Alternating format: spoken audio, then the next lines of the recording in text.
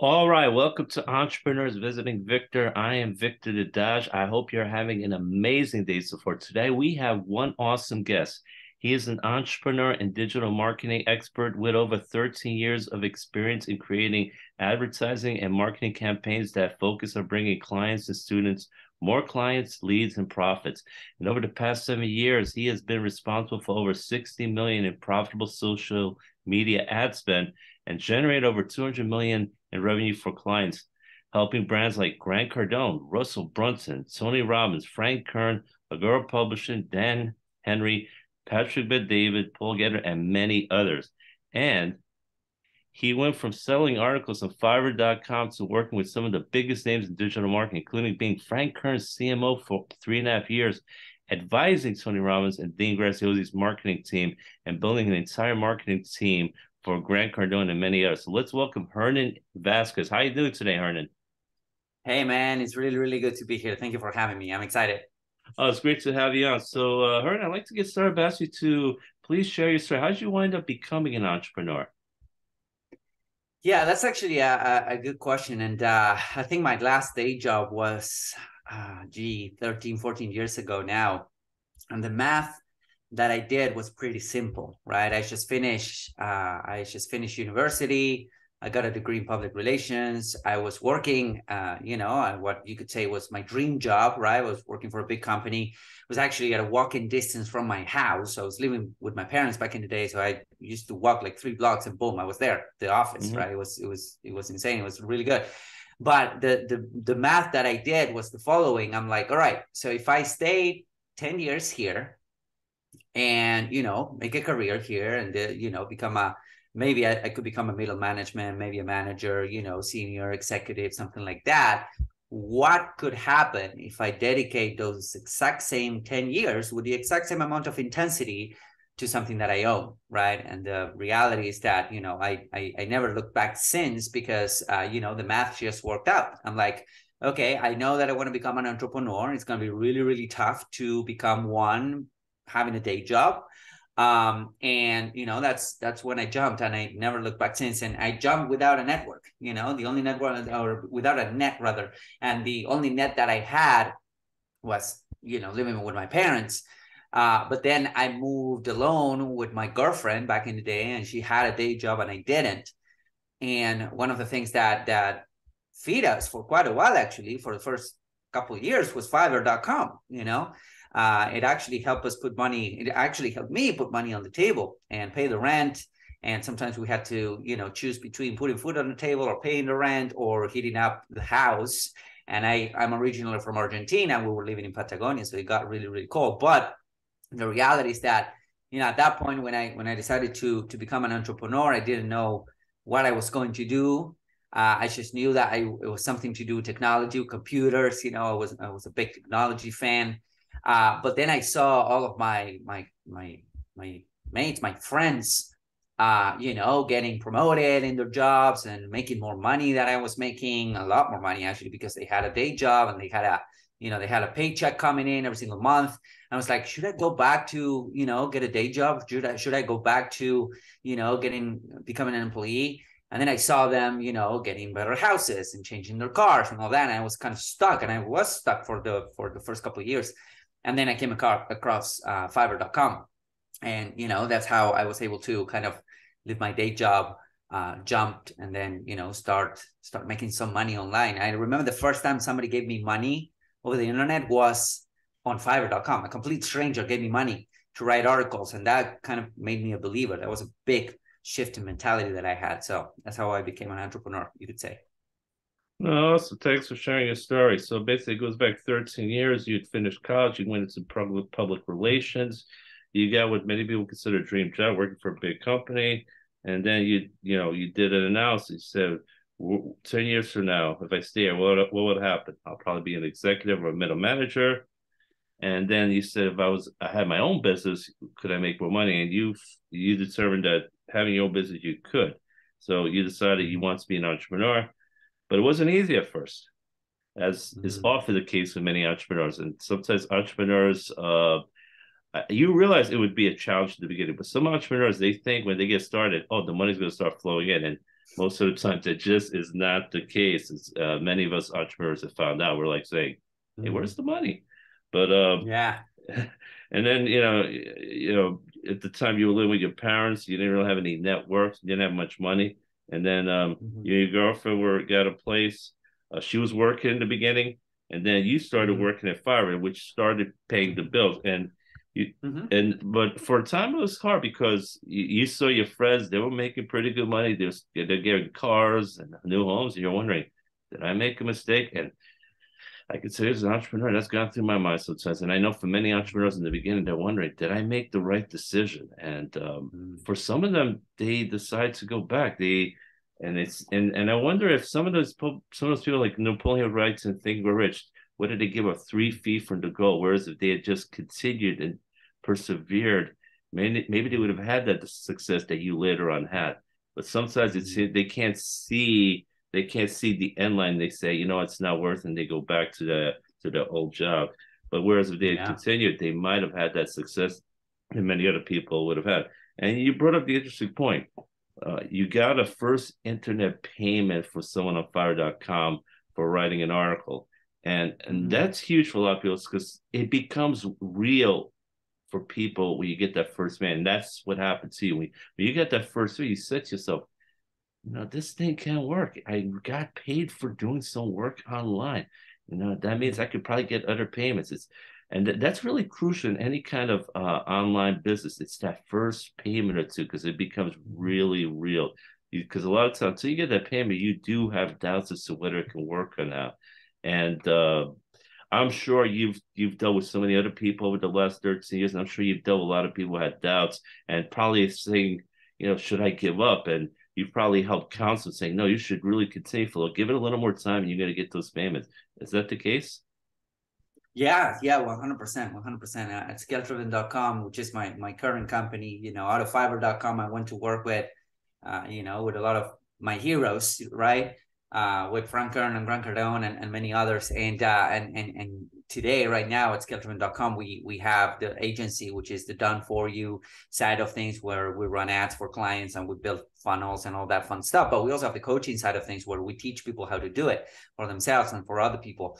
And that comes up a lot, actually. I talk to a lot of starting and up and coming agency owners that they're stuck. They're stuck because they doubt themselves. And the reality is that, self-confidence to move forward and self-confidence to wake up every single day and do things for a really long time, because that's the key to success, right? There are no and most overnight success stories, they only took 10 years, so 10 or 15 years. So you need to be doing things every single day for a long period of time, and many of those things are uncomfortable. So how do you get, how do you actually enjoy the process, or how do you actually get confidence that results are going to come are for small wins, and from a small win you can get a lot of confidence, and then you stack those small wins. So for instance, that first payment made me a believer, right? And then I started working with these people, right? Writing articles for $5 a pop, $4 a pop, because if I would take $1 out of the top. So I started doing this, and then people started reaching out to me and say, hey, can you do some other work for us, right? Can you do can you work with our web design? Can you do SEO? Can you do some other stuff? And I would say, yes, of course I can. And then I would figure it out later, right? Which is what many entrepreneurs do. And the reality is, when you see these big companies, big names, they've been around for longer, they've been failing a lot more, and thus they've been having more successes, because failure is just the way that you get success, and there's no way around it, and they don't have stuff figured out. I've been able to work hand in hand with some of the brightest minds in digital marketing in this century, and they don't have things figured out. They just try more things, right? They just try more things. They just do more. They just act more. They just implement more and faster. And that gives them data, that gives them feedback right away. So whenever you see these people, where they seem to have everything figured out and they seem to be so confident and whatnot, the reality is that none of us have anything figured out, right? We're testing, we're trying, and we're out there in the marketplace, making offers, launching campaigns, doing all of this stuff. And that allows us to get feedback fast enough so that we know what works, what doesn't work, and what we work, we scale, what doesn't work, we learn from it, we can it, we try something else. So that's how you move forward. That's what I think brings confidence for you to wake up and move forward every single day. So no, I totally agree. That's some really good stuff you just shared. Because you work with a bunch of people, great people like Frank Kern and Grant Cardone and others.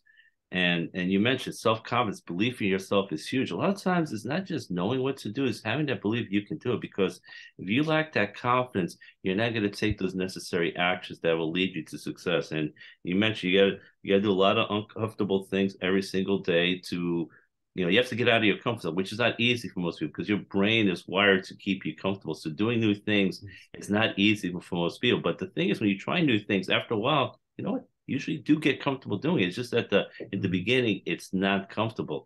But a lot of people, they don't want to try new things because they're afraid. They may stay at a job that they can't stand because they may not like it, but they know what to expect. Or they may be in a relationship they're not happy with. They're dating someone, they're unhappy, but they're afraid of being alone. Or they're afraid they may never meet someone else. So they stay there. But they're miserable. Whereas if they do leave it, they may find a better job. They may find a better person to date.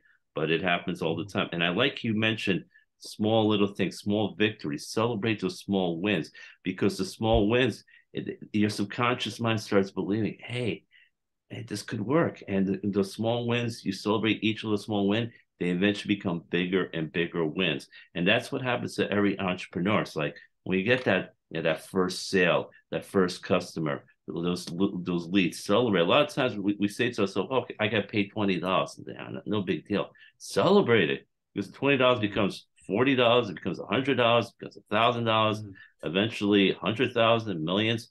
So celebrate those little victories, because those little victories will become big victories. And one thing I also recommend is keep a record of your little victories, your little successes, because when you go through it, sometimes, all entrepreneurs, even you're going through a good stretch of, business, sometimes you'll have a downturn and you might be struggling for a couple months. Then you go back to your victory log and you say, wow, 6 months ago, I was doing all this stuff. I know I can get through this. So that's really good stuff. And like you said, then people are asking you later on, can you do this? Can you do web design? Can you do SEO? You say, yeah, I can. I mean, you really didn't do it. You didn't know it at the time, but you would figure it out, and you figured it out. And that's what a lot of companies do. That's what a lot of entrepreneurs do. They, you fail a lot. And that's a very important point, because you're not going to find many entrepreneurs who, when they get started, oh, I figured it all out. I had tons of success. They had a lot of frustration, stress. They did a lot of fail, but they learned from it. Like you said, they got feedback. They made corrections. So, and fail. One acronym for fail I like is first attempt at learning. You're learning from your experience, and you make those corrections. You get that feedback. Feedback's very important. It tells you what to do better. The thing is, if you never take the action, nothing's going to change. So you have to start taking that, get the feedback, things get back. When a plane is going from, say, New York City to Los Angeles, it is off course most of the time, but it makes corrections throughout the flight, and eventually it will land at that airport in Los Angeles. And you got to figure out what your goal is, where you want to go, and you're going to be off course some of the time, but you're going to make adjustments, corrections, and then you'll figure it out, which is what's happened from you.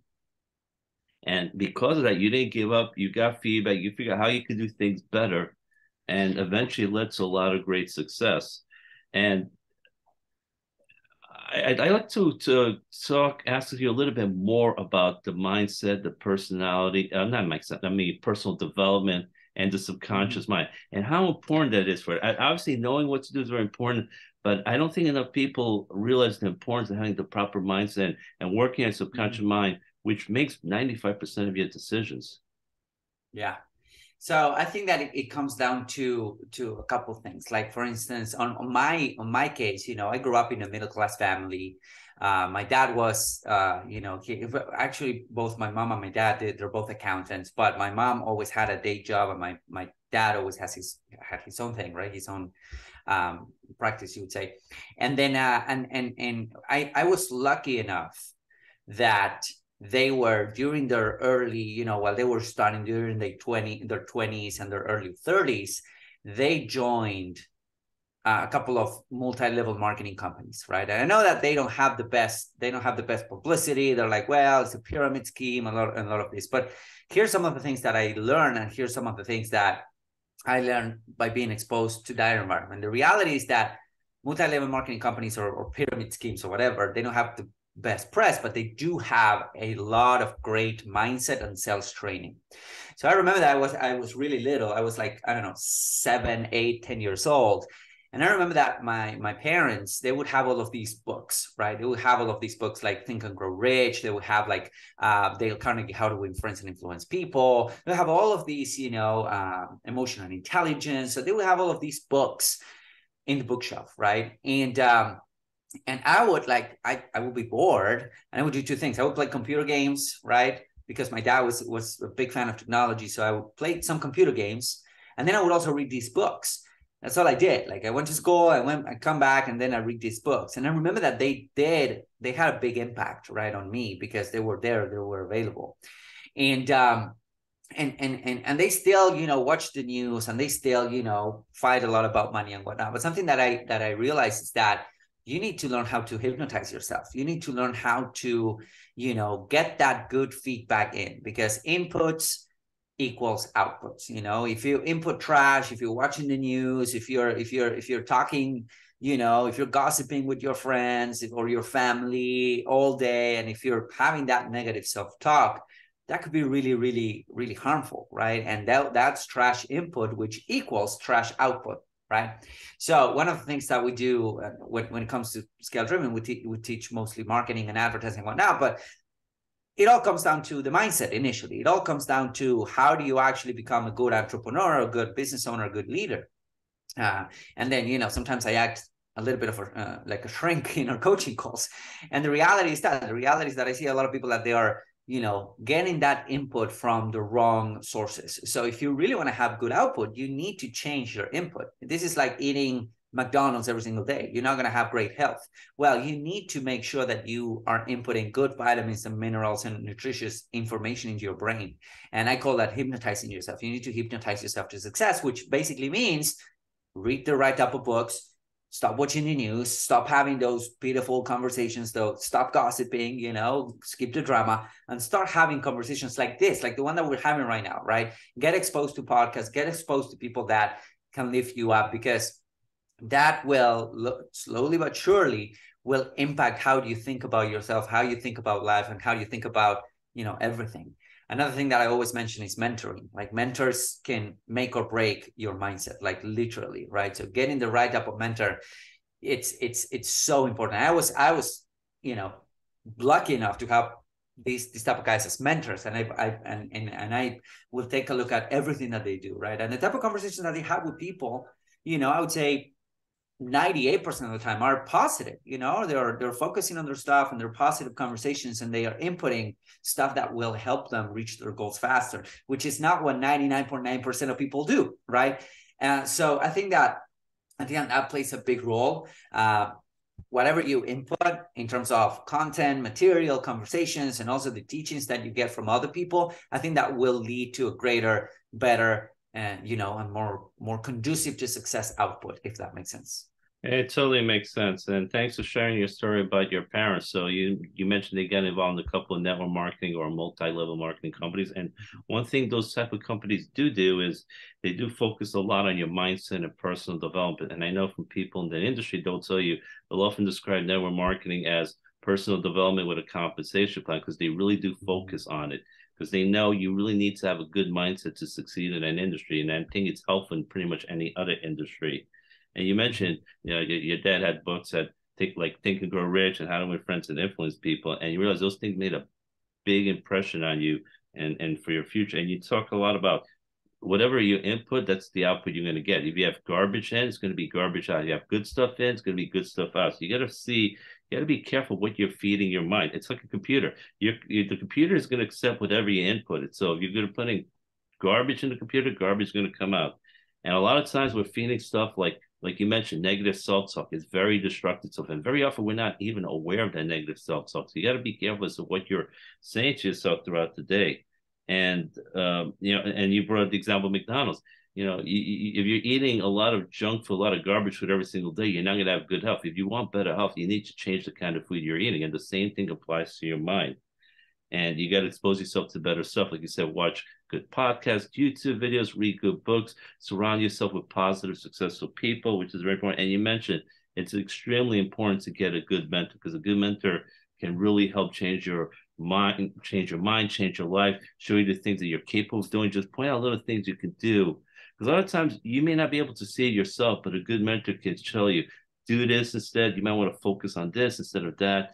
And it could save you a lot of time, headache, and frustration. It could save you many years of frustration by telling you the right things to do. So definitely some really good stuff. Now let's shift now to some of the things to your business. So what is some advice you would give to someone that wants to get better results with their social media ads? Because, a lot of people, they may run ads and they're not getting any results, and they're wondering, am I wasting my money? How could they get good results with their social media ads? That's a great question, and I get that question asked a lot because small business owners or starting entrepreneurs, they might not have a huge budget to advertise, right? So they want to make every dollar count. Like that's what we do at Scale Driven is we work with small business owners and medium-sized companies, and they don't have millions of dollars to advertise like these big brands on branding and just throwing the money out the window. So we need to keep every dollar accountable. One of the things that we found after running millions of dollars in ads for any type of business and any kind of business, we helped like 350 plus agency clients. We helped 10,000 entrepreneurs, get better with their advertising. One of the things that we found is that the best thing that you could do for your business is make your ads as helpful as possible, because there's several levels to that, right? Let's say that you are thinking about starting a dog walking business, right? And you're thinking about doing that. And then the first thing that you can do is to start putting out really good content about dog walking, not because you want to teach people. Of course, you want to give away the good stuff, right? But there's a couple of things. Number one is that people will feel more comfortable giving their dog to you because you seem to know what you're doing. Number one. Number two, there's the principle of reciprocity. There's a great book by Robert Cialdini called Influence. It's a fantastic book. And he talked about, basically what makes us human. And one of the principles is the principle of reciprocity, right? So when you're putting out good content, what happens is that this could be in the form of articles, it could be in the form of video. I recommend video, but it can be in the form of a podcast. But the main point is that when you're putting out good content to your ideal niche and to your ideal demographic, you get reciprocity back. You get good stuff happening, right? And number three is that, as you probably know, is that organic reach on most platforms, right? On Facebook, Instagram, now it's happening to TikTok. Organic reach is usually pretty low, right? If you have like, let's say 1,000 followers or 1,000 likes, you never reach those 1,000 people with your content, And now it's happening to TikTok because TikTok is lowering the organic reach to get paid reach up and running, right? And paid advertising up and running. So it's like the textbook way of how social media platforms work. They give you a lot of reach initially, they get you hooked up on the platform, and then they lower the reach so that you can pay for ads. It's fine, it's their business model, right? It's not right or wrong, but that's how it works. So if you advertise your good content, what's going to happen is that good content is going to get the lion's share of the eyeballs that your business gets, right? So for instance, I remember when I was working with Dan Henry, which is a good friend of mine. He's a fantastic marketer and whatnot. And we started running his ads. We took his Facebook ads from, I think he was spending like $10,000 or $15,000 a month up to $150,000 a month profitably, right? We took that to that level, 6 figures a month in profitable ad spend in 3 months. And one of the ads that made all the difference, which was my first quote unquote $1 million ad that I wrote for somebody, was a literal article. Like I wrote an article, 2,400 word article on Facebook. It was super helpful. It was about marketing. It was super helpful. It actually gave away good value, good content, right? Like as you would find on a blog, right? A blog post. And we run that as an ad to his audience. And that article, that post, that ad was my first $1 million ad that I wrote for somebody, because it went on to make him $1 million, right? And then we kind of distilled the framework out of that. We kind of distilled the value. But I think one of the teachings there was like, and then we did it again with Frank Kern, but in this case, we did it with video. So I think that if anything, if you have, let's say, I don't know, $100, $200, $500 to spend a month on advertising, it doesn't matter how much, you want to put your best content and advertise that best content, because you're going to get engagement, you're going to get likes, you're going to get comments, but most importantly, you're going to get people reaching out to you to do business with you. So that's like the basics. Advertising one-on-one for somebody that's starting out or might have a low advertising budget. That's how you win, and that's how you start getting results. Definitely some really good stuff there, Hernan. You know, you gotta make the ads as helpful as possible. Give them a lot of value, a lot of good content, a lot of stuff that's helpful to them. Let them become familiar with you, and you increase the know, like, and trust factor, because a lot of times you're someone no one knows. They don't know if they want to give you their money, but you put a lot of good content, they'll say, well, this person knows what he's talking about, and this person can really help my business out. And so you put into good articles, you put into good videos, and they become more familiar with you. And you mentioned the law of reciprocity, and you mentioned Robert Cialdini's book, Influence. I think that is a great book, and I highly recommend it to anyone who's listening to it. Because a lot of says the more value that you give to people, and with the way the law of reciprocity works is you give someone something, they feel obliged after a while to give something back to you, because it you know, their marketing agencies are great. Sometimes you'll get something in the mail, they give you a free gift. It's some sort of charity. They'll give you a free gift. They'll give you maybe free address labels, and you feel bound to send them something back in return. Or you go to a supermarket, they'll give you a free sample to try. You try it, and you say, you know what, I really should buy something. And they know you're going to wind up buying something. So this happens all the time. So you give out a lot of good content, a lot of free value.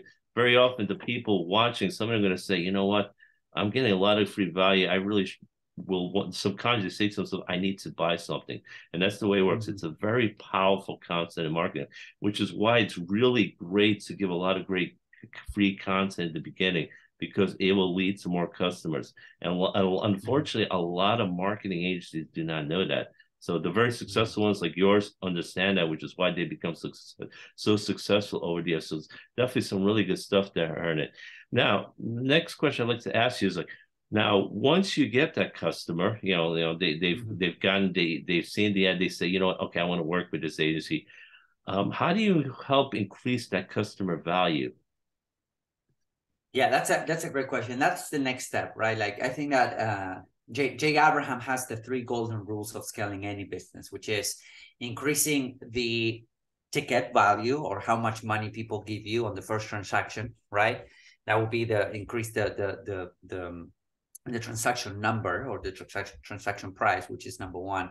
Number 2 is increase the frequency of transaction, meaning how frequent they give you money, right? And number 3, increase the speed of transactions, like how often they give you money, how much they give you, and that type of stuff. And the more you pull these levers, the more you can scale your business.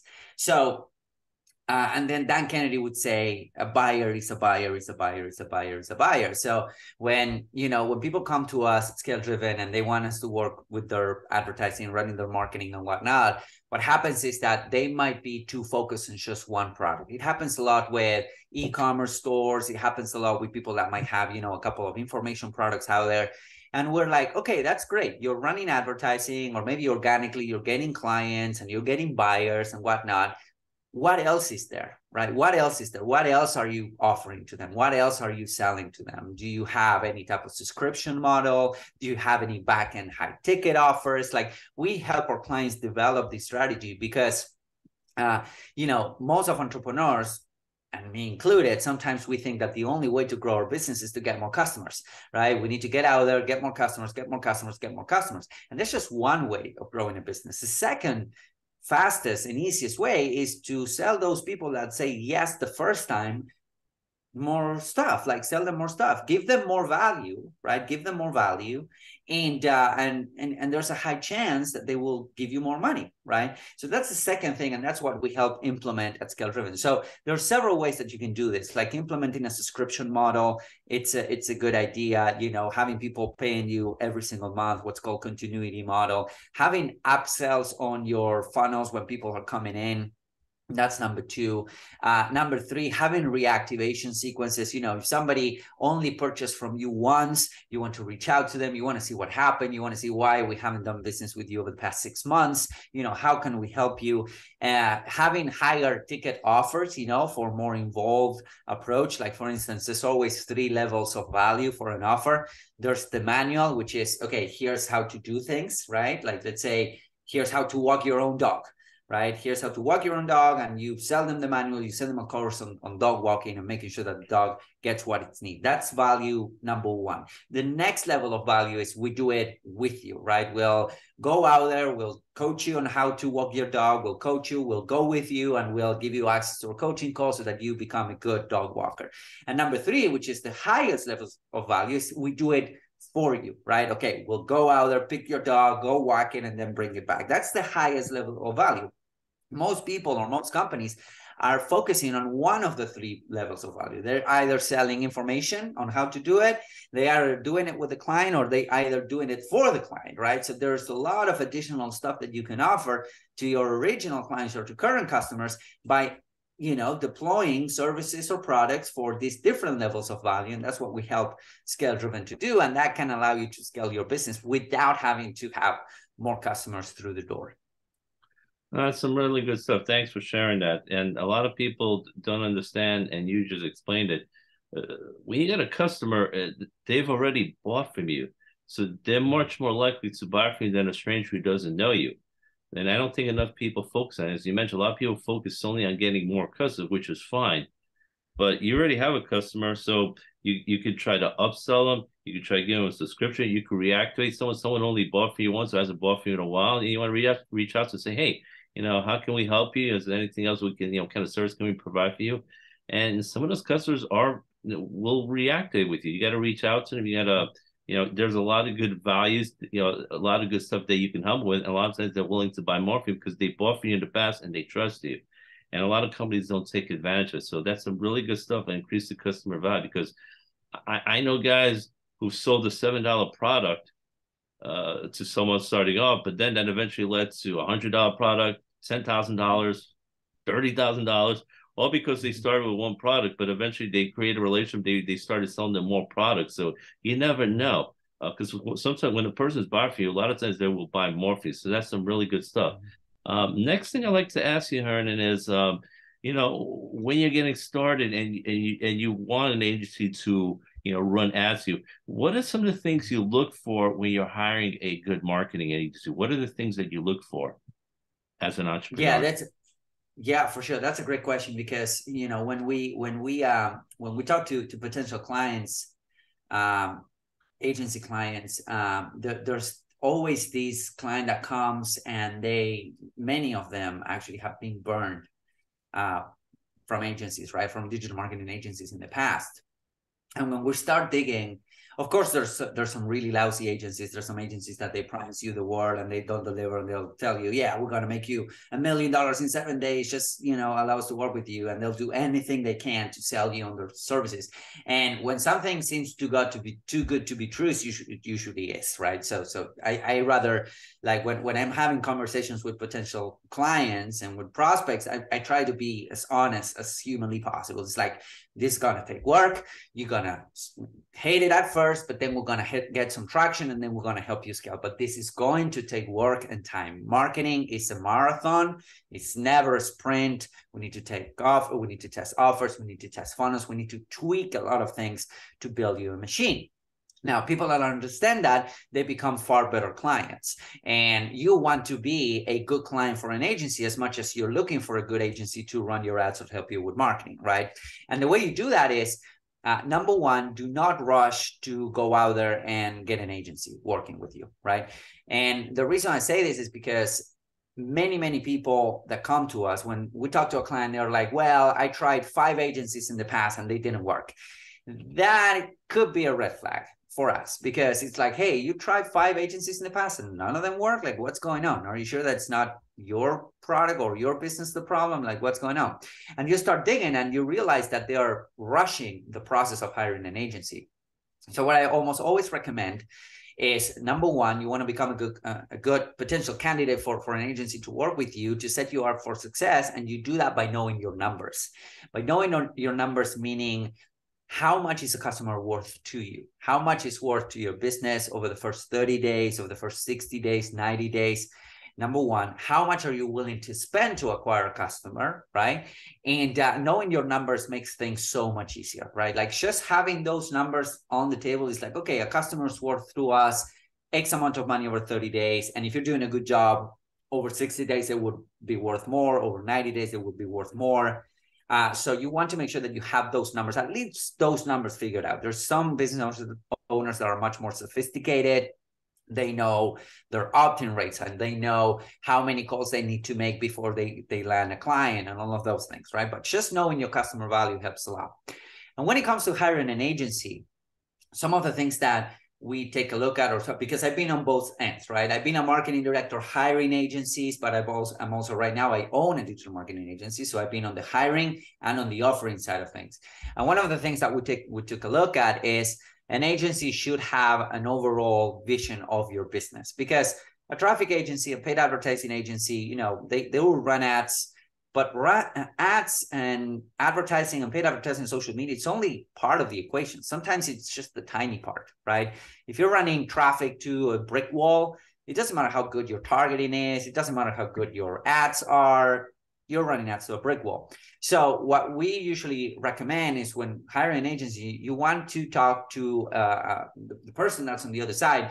You want them to have a vision of your entire business, meaning, all right, we're running traffic to this landing page or to this funnel or to this website.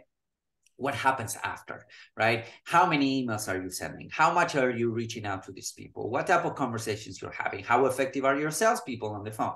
So having an overarching vision of the customer's business and funnels allows the agency to become much more effective. That will be number one.